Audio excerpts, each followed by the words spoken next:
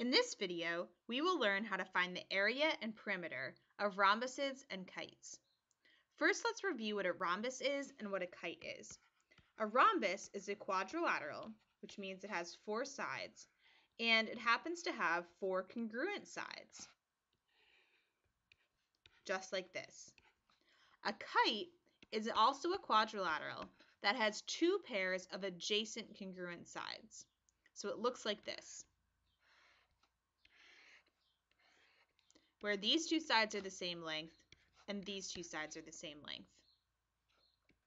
Now, the perimeter of any shape is the distance around the shape.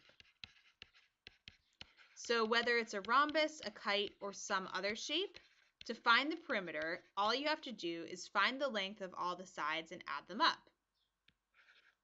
So for the rhombus, that would mean you need to know the length of one side, and then you can multiply that by 4, since all 4 sides are the same length.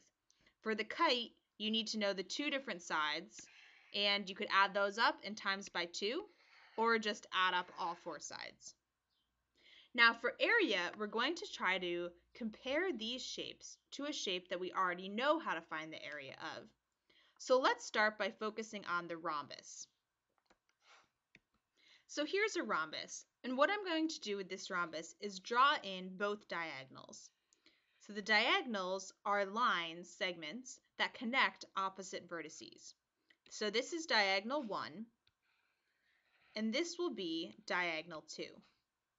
Now notice that I could draw little rectangles that sort of include each part of the rhombus, such that the rhombus, each part of the rhombus is half of each of these rectangles. So for example, if you look at this rectangle right here, the portion of the rhombus in the rectangle makes up half of the rectangle. Same thing for each of the 4 rectangles. The rhombus portion takes up half of the little rectangle.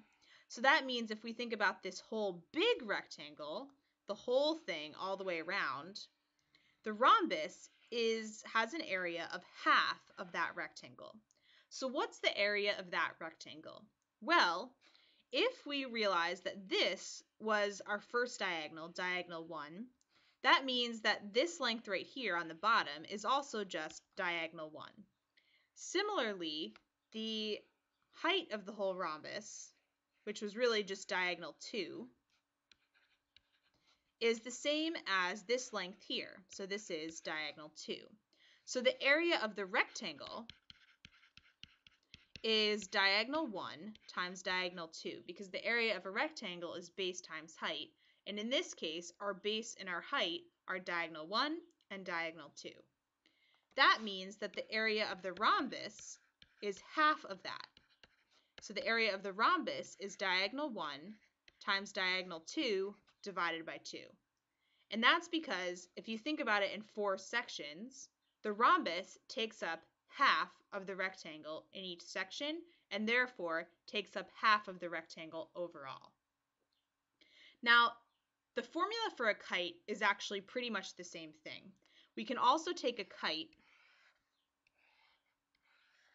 and draw in both diagonals, so diagonal 1 and diagonal 2, and then think about drawing a rectangle around this kite, and we'll notice that the rectangle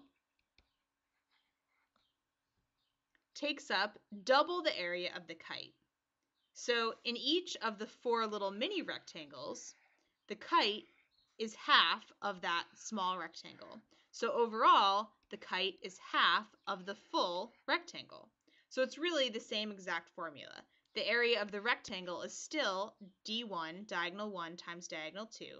So the area of the kite is just diagonal 1 times diagonal 2 divided by 2, because the kite is half of the rectangle. So the formula for the area of a kite is the same as the formula for the area of a rhombus. It's just diagonal 1 times diagonal 2 divided by 2. And that's by relating rhombuses and kites to rectangles.